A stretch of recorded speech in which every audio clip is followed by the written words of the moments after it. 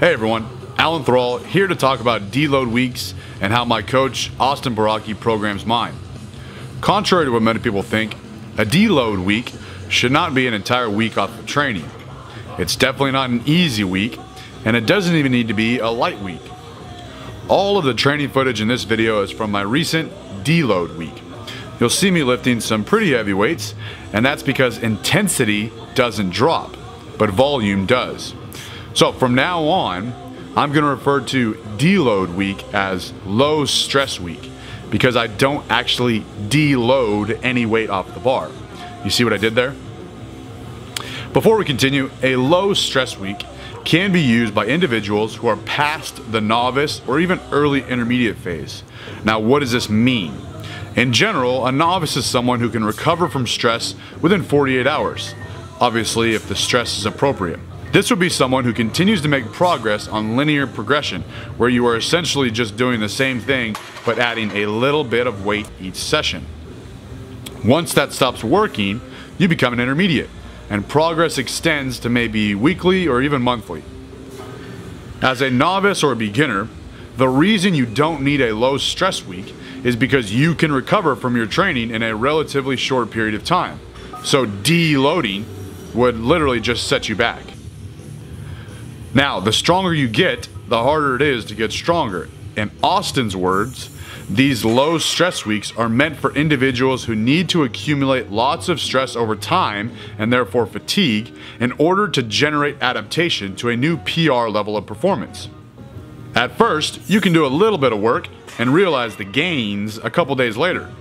Over time, you have to endure a lot of suck just to get a tiny bit of gains. So for that reason, if you're a beginner, don't just decide to take a deload or low stress week because you're lazy. You don't need it. It's only going to hurt your progress, not help it. So, what the heck is a low stress week for? Well, by dropping the volume of my current routine, it's a week to let my body rest a little. For me, Alan Thrall, right now, low stress weeks seem to fall around every 6-week mark.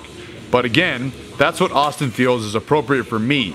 I send him footage of every training session, we regularly talk about how things are feeling, and he monitors my progress. He finds that every 6 weeks seems to work well for me. When I asked him about low stress weeks, he said the timing of low stress weeks is a variable based on a number of factors, like what phase of training we're in relative to a meet, the level of training advancement of the lifter, as well as individual factors, like just how much a person can beat themselves up over the course of a training block. So, the typical every 4th week should be a deload week might not necessarily be true.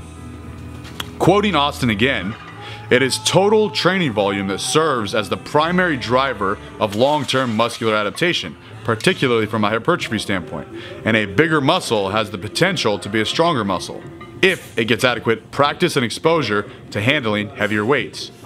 For that reason, volume is manipulated on my low stress week, not necessarily intensity. Dropping off the face of the earth and performing 40% times 5 reps, 50% times 5 reps, and 60% times 5 reps, all off of a 90% training max, is not helping you. This is not me taking a shot at 531, it's what I used to always do every 4th week.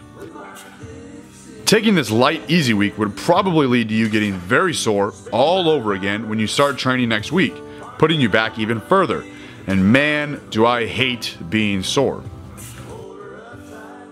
Also, this is just anecdotal opinion, but taking a long, easy week off of training makes me lazy.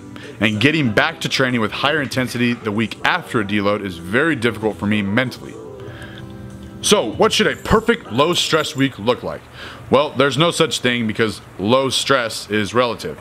If you're performing 8 sets of 5 and drop to 4 sets of 5, that could be considered substantially lower stress. If you're doing 4 sets of 5 reps, well, that wouldn't be a drop at all. In the past, when I'm several months away from a competition, Austin will usually have me perform 3 sets of 5 reps at increasing RPE numbers, finishing with a heavy set of 5 for my last set. Now that I'm closer to my competition, I worked up to a top single at a given RPE and then dropped down and did 1 heavy set of 5 at a given RPE. You'll notice I perform heavy singles for my squat, press, and deadlift, but not for my bench press. That's because I'm competing in a US strength lifting meet in October where I will perform a max squat, press, and deadlift. So there's more emphasis on the press than the bench press during this workup. In closing, I want to leave you guys with something that you can actually take home. Austin Baraki and Jordan Feigenbaum created a free program called The Bridge. I'll include the link to download it in the description area of this video. You can learn a lot about training, way more than I can explain in a YouTube video, and some of the things discussed in this video by reading the short ebook.